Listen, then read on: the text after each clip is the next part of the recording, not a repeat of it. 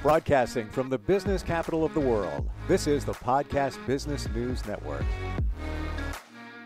All right, welcome back, everybody. We are talking to a guy who coaches many people on their business. They're leaders. They could be individuals, just want to up their game. Are you aware of what's going on with your team? Are you aware of the whole situation within your organization? We're going to dig deeper into that today. He is Randy Swaim from coachingforrelevance.com. Randy, welcome. How you doing today? Hey, Steve, it's always good to be here, man. Good to see you again. Yeah, good to have you back. You know, this whole thing started just a couple of seconds before we got on, because I know that you have a vast aviation background, flying planes, teaching, and all of that. And I wondered, hey, when you get on a plane, you know, a jet, an airliner, and you're just doing it for pleasure, are you aware of what's going on? You know, not to like freak mode or anything, but are you watching? And apparently so. You're always watching. You don't even know you're doing it.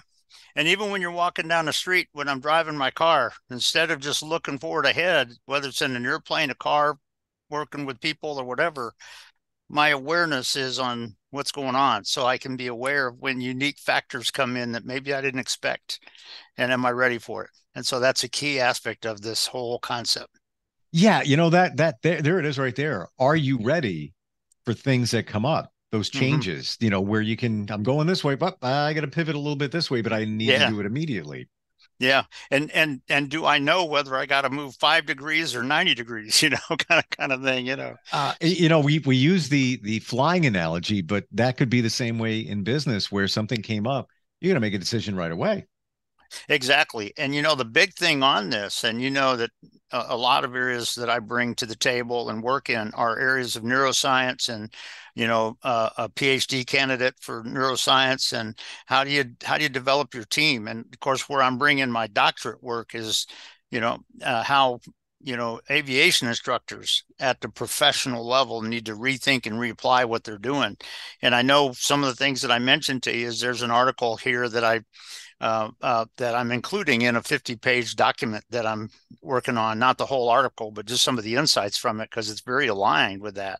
And but it's very key on aircraft accidents and things of that nature. So but it's something that we all have to be aware of. And as leaders, do we understand how we have to connect with our people a little bit different, so that their brains are in the right place, in the right direction, and they can adjust on their own when they need to, perhaps when we're not there.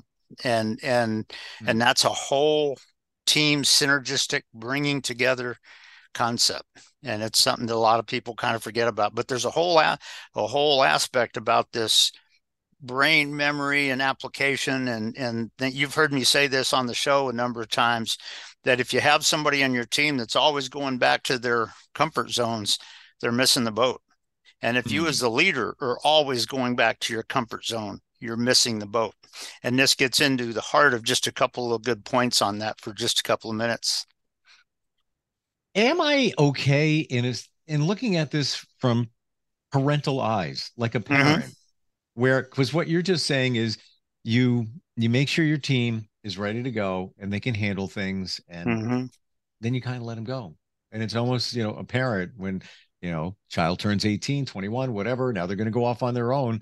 Kind of sounds the same thing. Would you say there's a similarity there? There's a real similarity to there. And there's one kind of key interest on that too, with what you just said, because if you think about it, and I love it, Dr. Elam, and I'd have to kind of look at my post to remind myself of his first name, but he's a guy that was given a talk, and it was very good, because it's interesting that if you look at the first 23 astronauts that went into space in NASA, of them, 21 of them were the firstborn children in their families. The other 2 were the only born children in their families. And so a lot of times what parents need to be aware of, that it's one way how this can come into play with your kids. And that is, if you have 3 or 4 children, are you connecting with the 3rd and 4th one in a way where they sense you believe in them, where you're not just saying, hey, your older brother does this, why don't you do that? You know, and that kind of stuff. And so that when all of them get to the point where they go out for their dreams, that they're ready for it. And so that's just a little good addition point that that goes with what you said, because it is, that whole process comes into play with that for sure. Oh my gosh. I mean, great for parents to realize that, because how many times I think almost every parent would say this. The firstborn, it's like, oh, I got to take care of, I've never had a kid before, extra TLC. And then by the time, the third one comes along, yeah, it's all good. Yeah, I got this. Yeah. You kind of take the foot off the pedal of the parenting gas. Yeah. And, a lot of times, and it's kind of a dysfunctional way of doing it, but there are parents sometimes that will sit there and tell the older one, go take your brothers and sisters to bed or something like that, kind of thing, instead of connecting with all of them in such a way that they feel that oneness with you, that they're not just somebody behind the scenes here and okay, that kind of thing. All of those are very insidious, subtle things, but it really comes into play like that. And when you're talking about that, it's a very key point when you look at where in your children was this person born. The very first one, second one, third one, fourth one, whatever. And even with your grandkids, kind of down the road, how are you really interacting with them in such a way that you don't let those dysfunctional things come into play? So you're right. When you talk about with kids, a lot of times, guess what? All of that can come into play with them as well. Wow. No two ways about it. Yeah. Yeah. Like how does that whole thing that we're talking about, how does that translate to the workplace, the organization? Does a leader sometimes not put the focus on some employees, but then on others? Let's say, maybe there's a senior manager where, that one got groomed really well. Now we have somebody new coming in and they're like, yeah, you guys take care of that one, instead of giving that one personalized attention.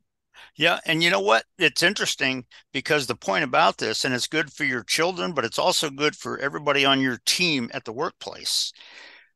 Every single person is a little bit different. Yeah. Are you connecting with them in a way that they are visualizing and exceed and pursuing their greatest potential in them? And it's interesting that there was one lady on TV that I was listening. She was being interviewed, and she was talking about her journey, her life journey up to where she is now. And she talked about some bad situations that happened to her earlier in her teenage life. And one of the things she mentioned, she said, there was a time when everything came unglued in my life. There was a time when I didn't believe anything. And as I've shared with people before, there was a time when I graduated from high school that was kind of going on in me, although with her, it was worse, kind of thing.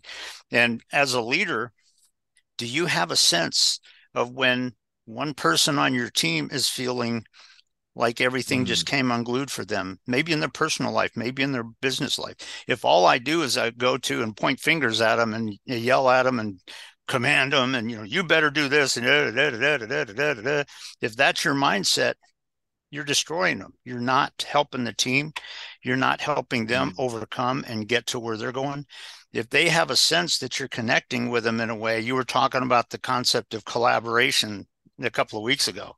And, if you're connecting with them in a way where they have a sense that you understand what they're dealing with, but that you also believe that they can overcome, guess what?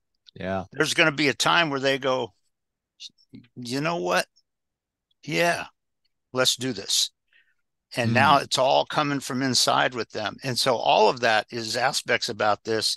Does that matter with flight crews? Yep. With teams in any kind of business, anywhere? Yep. Whether it's just business, doing, whatever, kind of thing. Are those factors that a leader needs to be aware of? It's not just about you dictating. And that's where a lot of people in today's world, a lot of managers in today's world that sort of become narcissistic in a sense. They think that, it's my job just to make you dependent on me. So, when I tell you something, you got no other option, kind of thing. No, it's where you come alongside and they believe so much, even with maybe what they're struggling with right now. It may be at home. It may be in the workplace. that they can overcome that. And all of a sudden the company goes, wow, look where this guy got to.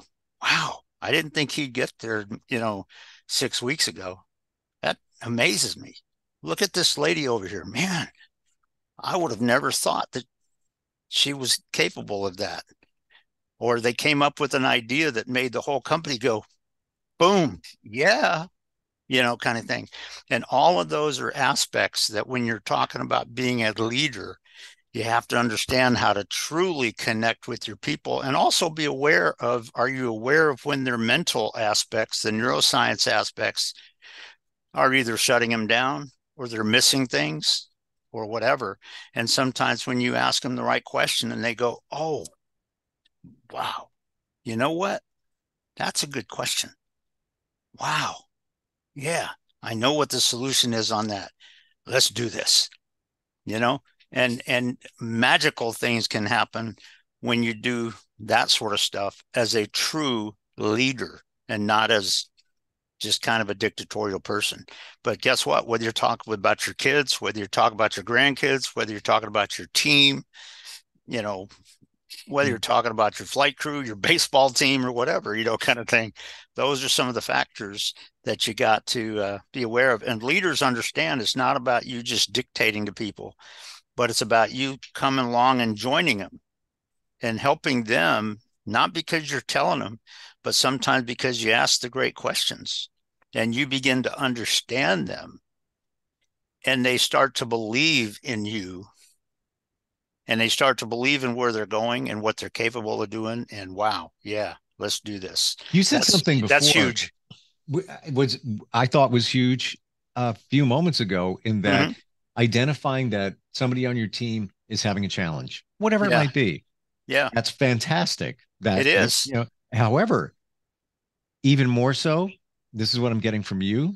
When you realize that that person is going through maybe a personal challenge, whatever it might be, that you give them the feeling of confidence that they can overcome it and move forward within their life and also duties at work. Because you never want to have that. It's great to recognize that they have challenges, but you never want them thinking that, oh, yeah, my boss knows that, I have this thing going on at home, and they're probably going to look at me like I'm busted, the wheels coming off the car, and I got issues here, and then they're going to lose their confidence. Then I'm going to lose my job, blah, blah, blah, blah, and all these thoughts go in your head. But just to say, hey, I realize things are going on there, but you're doing a great job, and just, I'm here for you. That you can get there. And the other part of it too is kind of interesting that sometimes, and let's face it, sometimes they're going to be dealing with something that we dealt with at one point in our career. Well, true.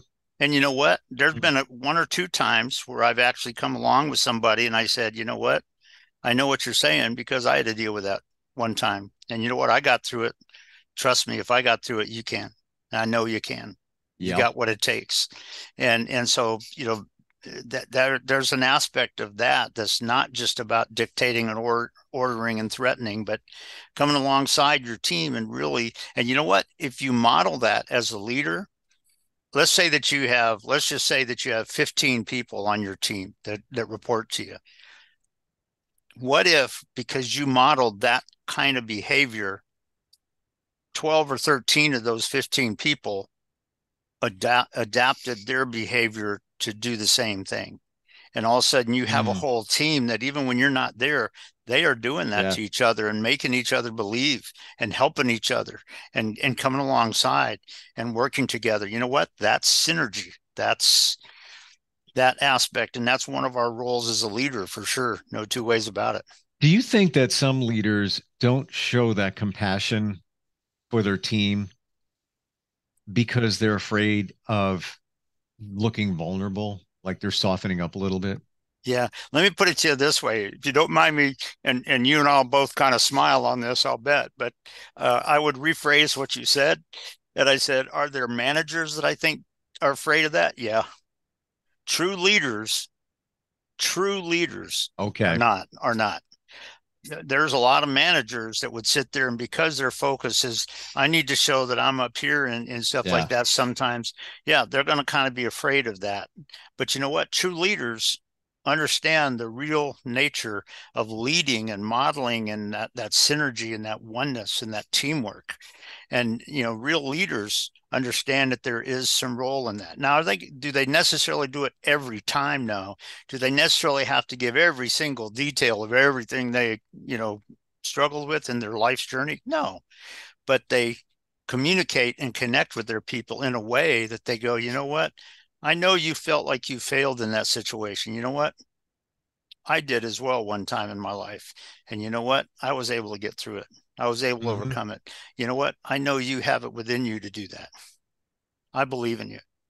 And that's huge. But that's why I say people that their whole mindset is about just dictating and managing and, controlling and threatening, not so much. They have that sense of, well, I don't want to do that because it just takes the attention off me or whatever, kind of thing. But true leaders understand the nature of that, about how you really get your team overcoming and really reaching radical success. And so that's how I would answer that question. I knew where you go. Knowing you, I knew where you're going with that before you even finish the sentence. It's like, yeah, let me think of the language. Ah, yes. Okay. I think I'll change the language, but just slightly on it. But yeah, is that something that leaders and people that are looking to become leaders have to be aware of, about that nature of it? Yep. Or do they have to get a sense of how they're going to connect in that way with the different people in their team? Yep. Do they have to kind of get some thoughts on that? Yep. Sometimes is that little aspect of kind of working with them such that it's done before the need for that understanding comes on scene? Maybe, connecting with them in such a way so that they're prepared for when something kind of seems to, collapse or something. They don't even have to sit down and cry about it, because you know what? Yeah, yeah, we can get beyond this. We can do this. Boom, and they keep going. And so it's an aspect that's part of that aspect of developing, if you think about it, with your team and all. But those are just some key aspects about what you're talking about, for sure. How does it feel for you when you work with somebody, either, from the aviation level where you teach a pilot something new, or on the coaching side when you work with somebody and you can see in their face that they feel your compassion, or they feel your approval that, yeah, you got it. All right. Yeah. Gotta feel great, right? Yeah. And you know what? You get a sense where they believe in you, and they believe in what you're telling them. And they go, you know what? Yeah. And I tell you, there's I've seen people that have failed check rides before in the airplane. And when they find out that the person that gave them their check ride stood there, and the person that was flying the airplane with them both said, well, I know what you mean, because you know what? I've failed a check ride before, or whatever. And they go, what? Yeah. Yeah. Really? And define, just so we all have it, a check ride is? A check ride is somebody's certification for a particular airplane, like a Learjet or a Challenger or a Gulfstream or something like that. They have to undergo what's called a practical test in that airplane, where they have to demonstrate single engine maneuvers and various approaches, and all the systems knowledge and use and all this sort of stuff. But they have to meet standards. You can't retrain anything on a practical test, and so they have to do it. So if there's any single maneuver that does not meet standards, the overall check ride has failed. And that can kind of bite them. And I shared, I think, this one story with the lady that I had to fail one time for one maneuver.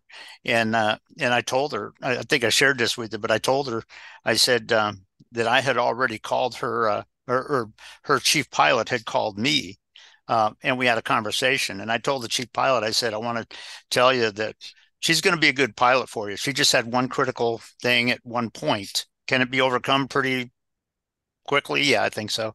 And I said, in my experience of working with her, I think that she's also going to be a really good team member for your company and your operation. And he really thanked me for that. And I gave her recheck, and all was good and all that. But she was just going crazy on herself, feeling so beat up because she failed and all this sort of stuff. And what was amazing is, right after we did the recheck, where everything was good and she was going to get signed off. We were coming off motion, and she was overly apologetic for, the frustration she was experiencing earlier and all that kind of stuff. And I told her, I said, I want you to understand something. She said, what?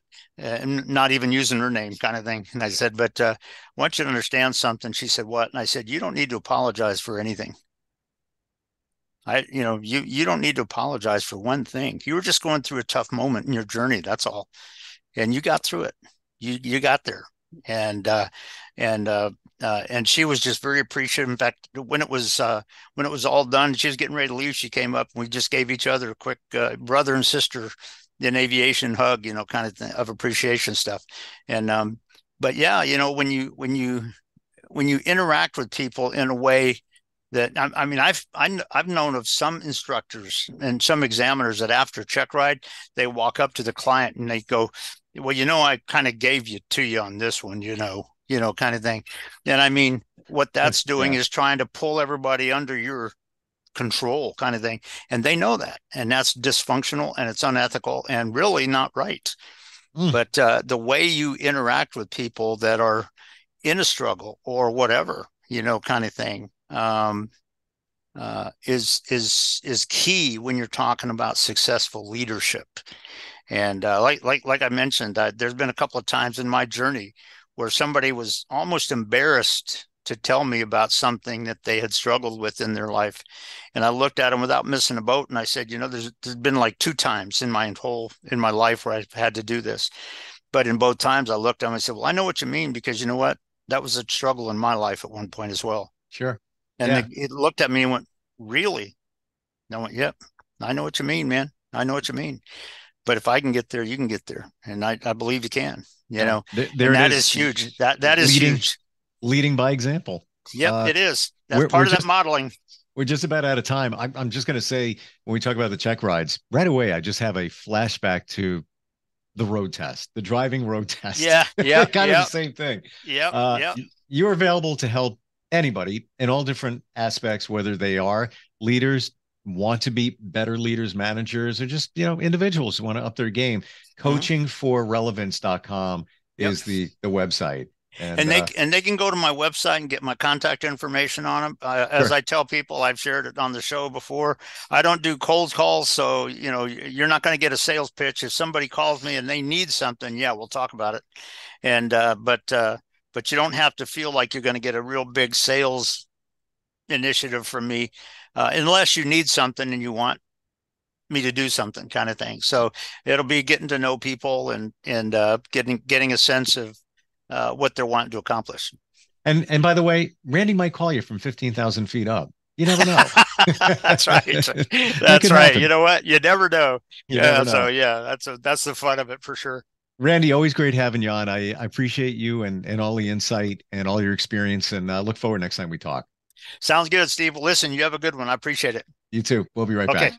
Are you looking for even more of the podcasts and hosts that you love? The Podcast Business News Network is proud to announce that you now have even more ways to listen live. Check out the MyTuner Radio, online radio box, and Simple Radio apps on iOS and Android, or find us online. Search for Business News Network on mytuner-radio.com, or search Podcast Business News Network on streama.com and onlineradiobox.com/US. Take your podcast on the go and don't miss a minute of the action.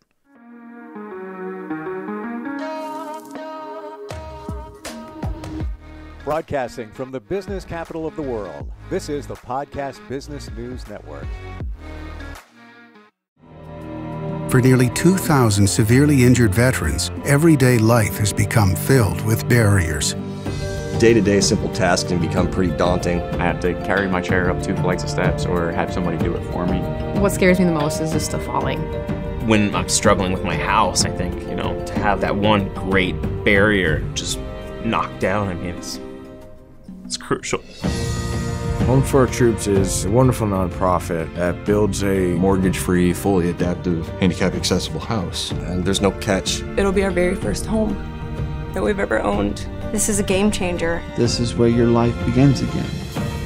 We need you to join us in completing this important mission. Please visit hfotusa.org and help build homes. and rebuild lives. Because of you, everything's going to be okay.